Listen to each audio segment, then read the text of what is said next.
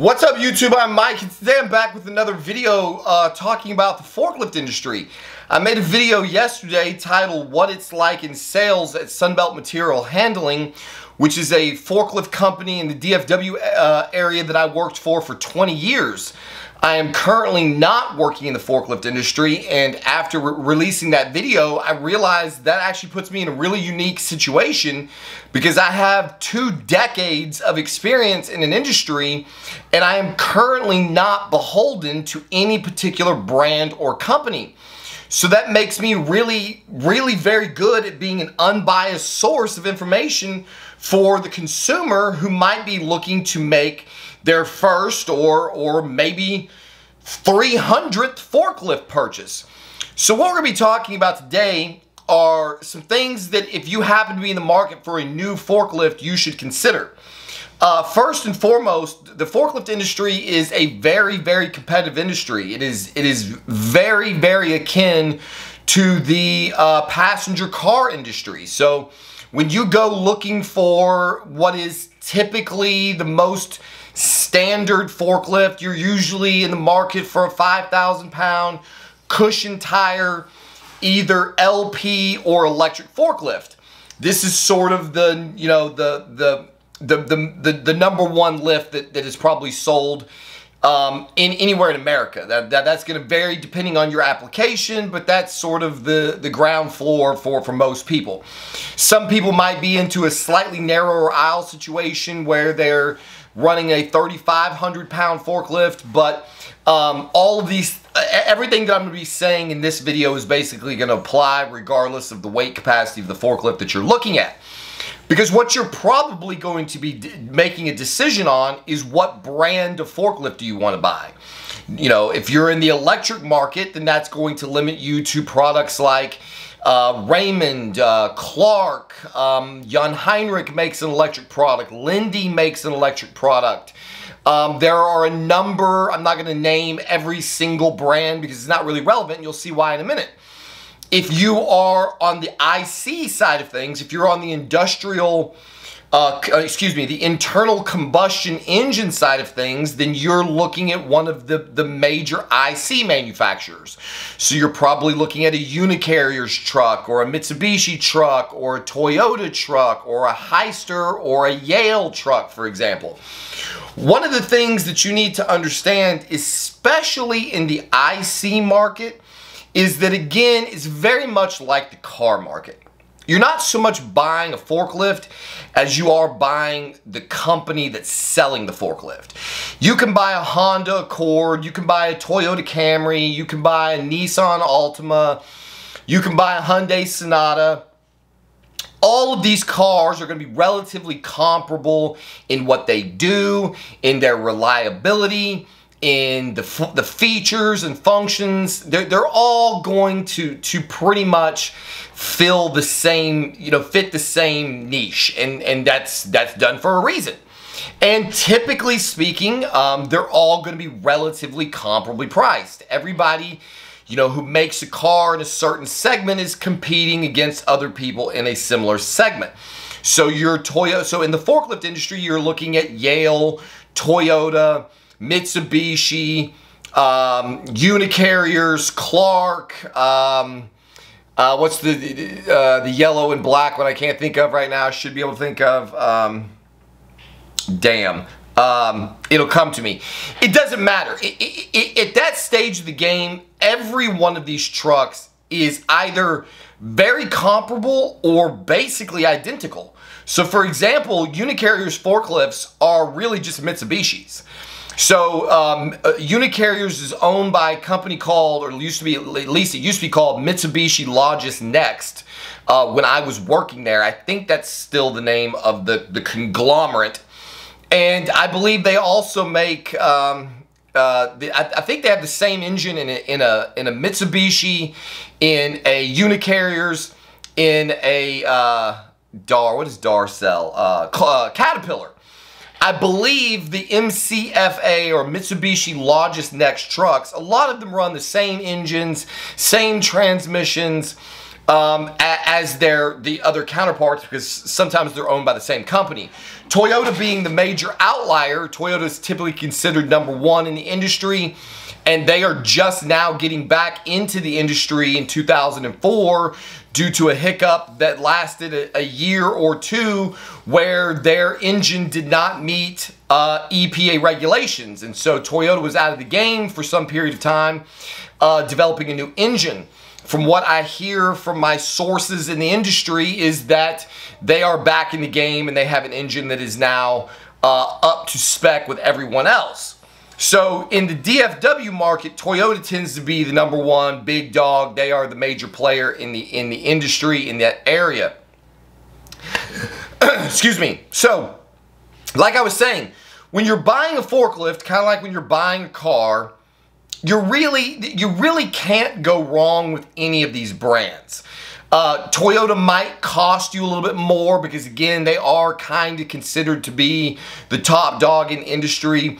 But as I explained in my video titled What It's Like Working for Sunbelt Material Handling, when it really comes down to it, everything is designed to be relatively equal because first you have the price of the forklift, which is going to be comparable across all of these brands that I've talked about.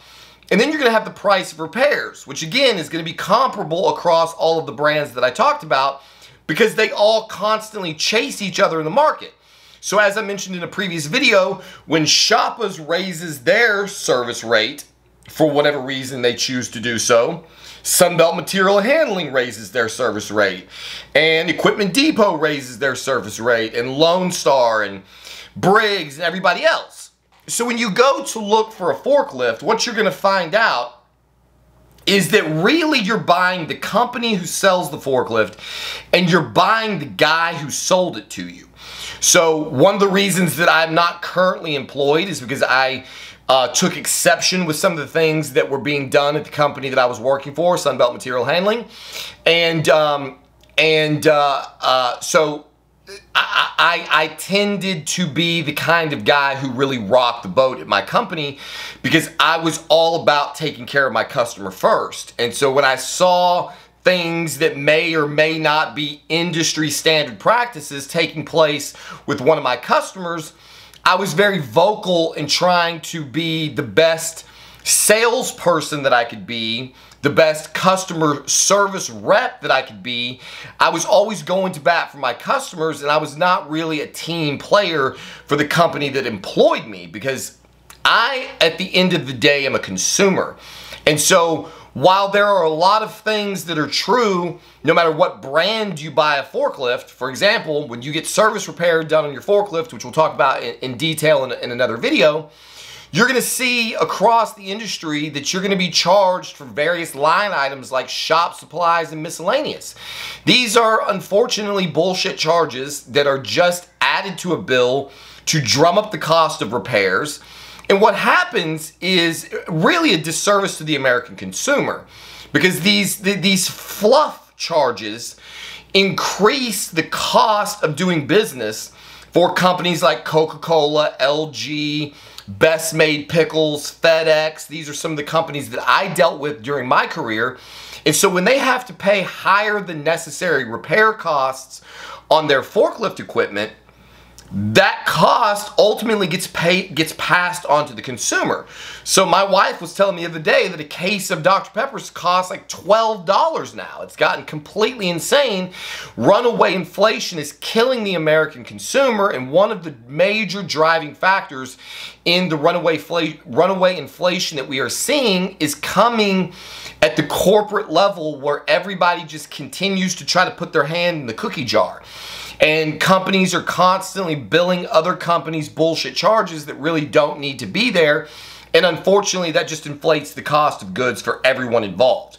So at the end of the day, if you're buying an IC truck, as far as quality goes of the piece of equipment, you really can't go wrong no matter who you purchase from, whether it's, like I said, Caterpillar, Mitsubishi, Unicarriers, all of the names, Toyota, all the names that I've already mentioned. They're all going to be relatively comparable. What you are actually buying is, do you trust the sales guy who's selling you the truck, and do you trust the company that you're buying it from? Because no matter what truck you buy, at some point in time, you're going to have service done on this truck. And that's when the rubber really meets the fucking road.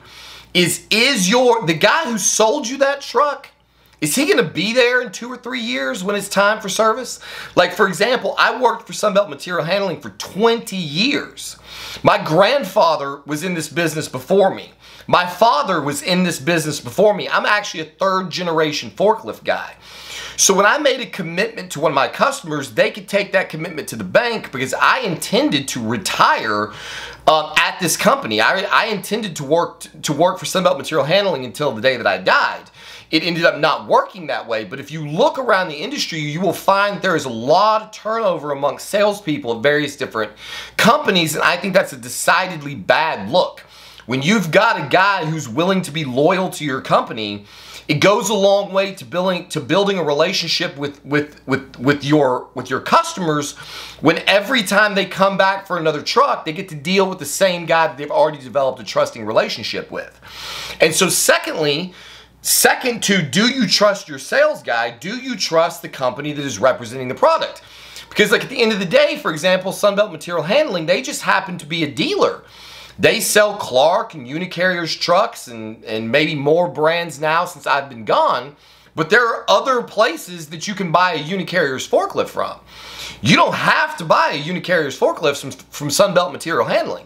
You could choose, for example, to buy a Unicarrier's truck from Dadelift in Miami and have it shipped to you in the DFW area. There's a law. You're not tied to any one particular business.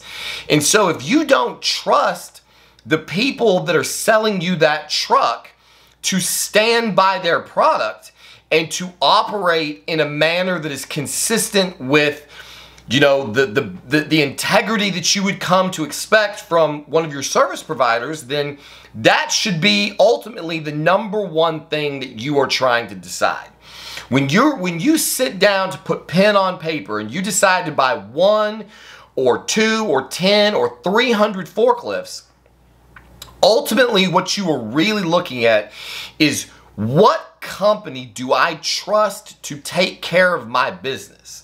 Because at the end of the day, I don't have to tell you, forklifts don't make you money. They cost you money. Every time your forklift is down, is not operational, is not moving your product on and off of a rack or in or out of the back of a truck or a flatbed, you are not being able to do the business that you set out to do. And that was one of the things that we used to say at Sunbelt Material Handling, was that our job was to take you out of the forklift industry, to take you out of the forklift business. My job as a customer service rep was to make sure that your forklifts were always up and running so that you didn't have to worry about them. And so when you're trying to decide what company do you want to buy a forklift from, the most important thing for you to decide is, what company do I think is going to offer me the maximum amount of uptime? Who is going to keep my forklift in service the most? And when something goes wrong, who can I trust to effect the repairs quickly, fairly, efficiently? Who can I trust to give me a loaner truck when I need it? Who can I trust if I need to get a rental, if I need to get deliveries? What is my CSS rep going to stay in contact with me and let me know where my truck is in the shop? Is he going to communicate how long it's going to take for parts to come in? Is he going to communicate when the parts arrive? Is he going to make sure they get delivered to me in a timely fashion? These are all of the things that actually matter in the forklift industry. It's not the color of the paint on your truck. Because at the end of the day, that's all it is. It's just a bunch of steel and lead and iron, and they get painted different colors, and they get called different things, and they get represented by different companies. But at the end of the day, a forklift is nothing more than a tool to help you do your job. And so don't get caught up on which brand of forklift you buy. The thing that is most important is, what forklift company are you willing to invest in? What forklift company are you willing to depend on to keep you doing what you do, to keep you in your business. Because at the end of the day, chances are your business is not forklifts. You know, you're moving lumber, or you're moving light fixtures, or you're moving whatever it is that you do in your business.